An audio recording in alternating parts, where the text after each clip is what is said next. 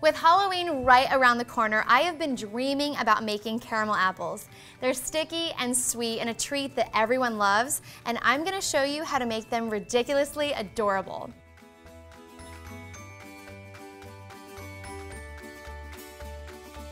You can find these cute little crab apples at your local farmer's market. A lot of times they're even in grocery stores. This is the perfect bite.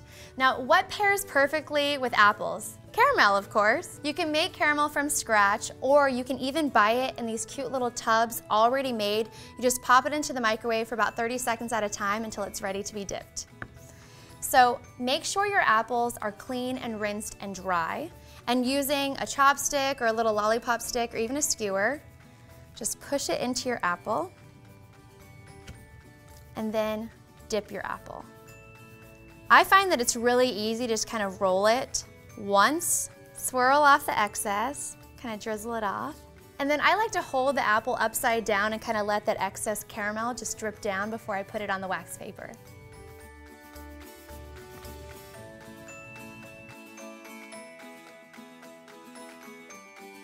Now, if you want to put sprinkles on your caramel apples, you have to do it when the caramel is still hot. Over here, I have sprinkles, candies, crushed cookies, these cute little spooky eyeballs that I found at the craft store. Just dip it in there, push it down, and then I think I'm just going to do some of these little Halloween sprinkles on top.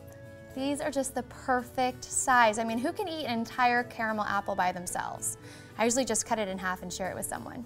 Have you ever seen those gorgeous gourmet apples that are covered in different colored chocolates and candies? Well, it's really easy. You can buy the chocolate candy melts and melt them, and they have every single color you could imagine. And then I'm actually gonna let this one set because I want to drizzle other chocolates on top. So I have one over here that I've already done.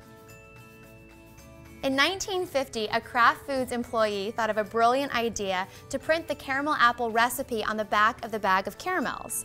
Before you know it, caramel apples were popping up all over the country, and they're still popular today.